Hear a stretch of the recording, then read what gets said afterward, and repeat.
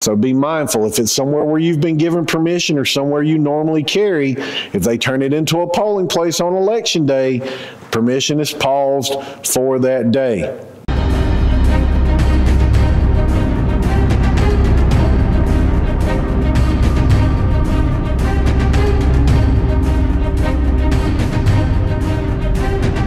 What's up, everybody? Chris with South Carolina Gun School, and as you can see here behind me, we're going to be talking about places where you're not allowed to carry your concealed weapon. Before any of y'all freaking keyboard warriors start in on this, like I've said in my other videos, it is a legal system, not a constitutional or justice system. So you can sit here and talk shit and fucking bang your keyboard away all you want. But I'm telling you what the legal system says. What you choose to do is on you to prove into court. Let's get into this. But these are places where you are not allowed to carry. You can't get permission, none of that stuff. So some of these are kind of self-explanatory. What I pretty much tell my classes, if there's cops or criminals in it, you can't carry, you can't get permission. Honestly, that should be common sense. Don't get caught in these places with a gun on you. All right, I feel sorry for you. Now, this last one, into a polling place on election day. I want to point that out and kind of elaborate on that a little bit. The reason I want to elaborate is depending on where you live. I live in a rural area. A lot of people in this state do live in rural areas. In these areas, sometimes they use the schools, sometimes they use churches for their polling place.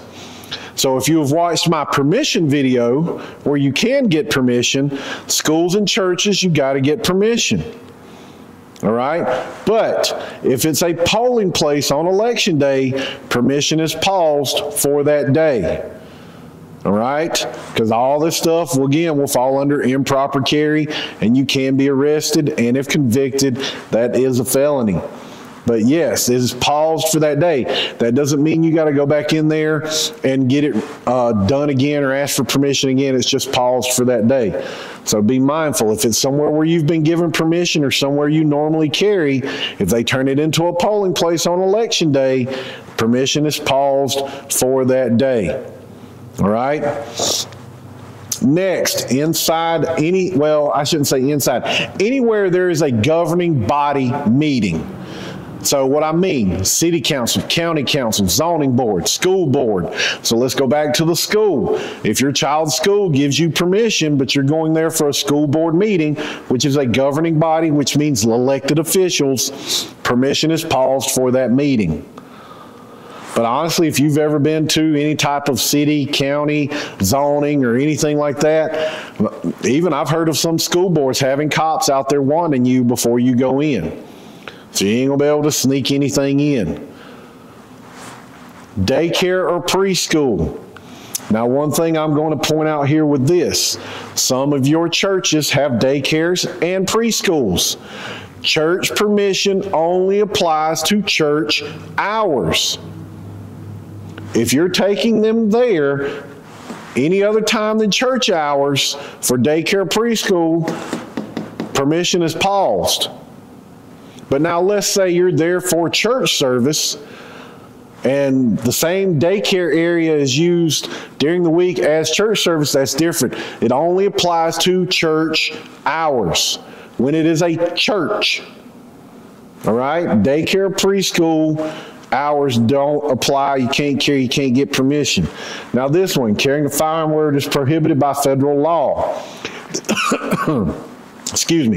This is also going to include some of your publicly owned buildings that we talked about in the permission video. So like your post office is under federal law. Social Security office, these are public buildings, but they are under federal law. If you bank with a federal credit union, they're under federal law. Any other bank is privately funded, privately owned. They have to have the proper signs that you can find in my proper sign video. Or they have the right to ask you to leave or go put it back in your vehicle. So just remember that. They have the right to ask you to leave or go put it back in your vehicle. So this is a very short list here that we just went through. That's it. This one and this one. It's a very short list, very small group of places. So again, for your keyboard warriors get started on this, I'm telling you what the legal system says, not constitutional, not justice system. But this is what they say. This is what you need to follow. Don't get caught carrying in these places, because you can be arrested, and if you're put on trial and convicted, it's not going to go well.